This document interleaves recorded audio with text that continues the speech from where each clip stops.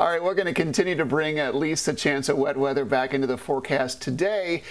I wouldn't worry about any outdoor plans that you may have. If you've got a bike ride planned or if you're going to go take a walk today, there might be a couple of blips on the radar, but it's not looking terribly wet today. Warm and windy, though, otherwise, with storms and heavy rain and gusty winds moving in tonight. Most of the impact will be felt while most folks are in bed trying to sleep through perhaps some thunder and lightning overnight. We've got an ongoing line of showers and storms, and in this general area will be the trigger point for additional rains to come in later today. The focus will shift east across the south through parts of southern Mississippi, most of Alabama, and parts of western and northern Georgia. We have just some showers in the area now and under a marginal risk for severe weather later today, mostly for wind, but it also includes a threat that we could see some flash flooding from substantial slow-moving rains coming through the area.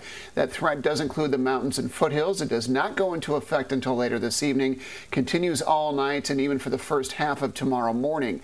We could see 1 to 3 inches of rainfall in our western areas. Triad probably more likely 1 to 2. Any streams and creeks that are flood prone, you got to watch their banks pretty closely. Also watch low-lying flood prone areas if you live nearby. Have an evacuation plan in case the water starts to get too high. Wind and flash flooding will be the primary risks for any storms that flare up tonight. Hail and isolated tornadoes. The threat is there, but they will be probably more likely farther to the south of us. Temps are mild this morning. We went from the 30s and 40s yesterday to the 50s and 60s this morning.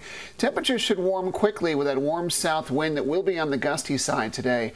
Gusts at 20 to 30 miles per hour are possible, and that should quickly take temperatures into the 70s with highs in the upper 70s this afternoon.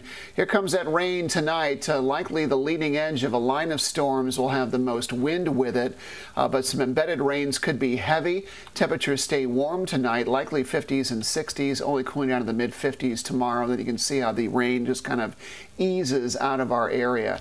So temperatures warming quickly. We'll have highs in the upper 70s later this afternoon, closer to 70 with some breezy weather for today, or for tomorrow rather, into Friday. We're sunny on Saturday, warming things up. Should see lower 80s on Sunday, then we'll gradually begin to scale those temperatures back early next week.